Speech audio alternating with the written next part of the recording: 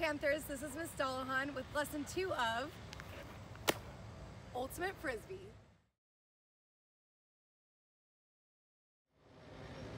So in lesson 1, we went over the 3 types of throws: backhand, forehand, overhead, hammer. And we also talked about point, cross, step, and flick.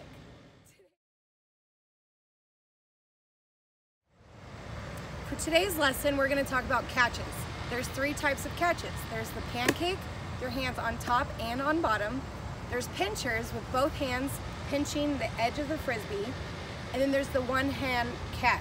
So the same as the pinchers, but you're using one hand.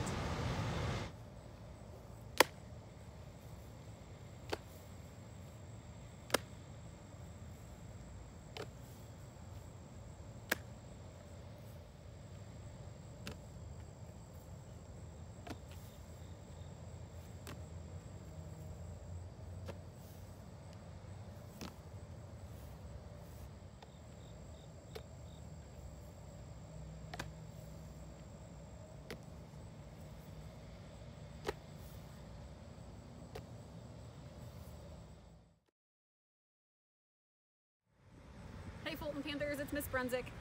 In Ultimate Frisbee, whenever you are playing a regulation game, there are 7 players on each team, so it is a 7v7 game.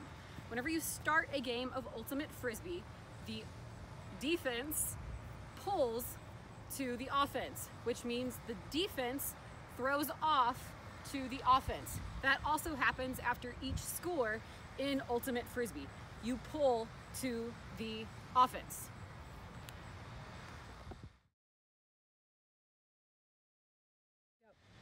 Ultimate Frisbee is known as a self-refereeing game. There's no referees, there's no officials out on the field with you or the teams while they're playing. So any foul that occurs or a situation that comes up, the 2 teams have to come to an agreement to continue on with the play.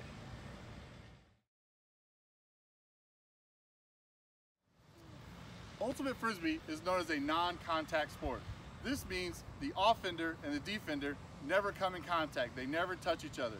I will have Ms. Brunswick come in and we will demonstrate the arms distance away method. So Ms. Brunswick is the offender, she's the one with the Frisbee. I will play the defender.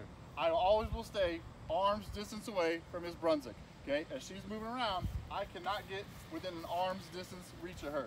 I also cannot try and knock the Frisbee out of her hand. I must stay an arm's distance away at all times.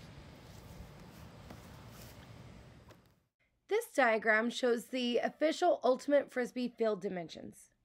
A regulation Ultimate Frisbee field is 40 yards wide by 120 yards long, although any size will work as long as each side of the field is equal length. Each end zone is 25 yards deep and the playing area is 70 yards.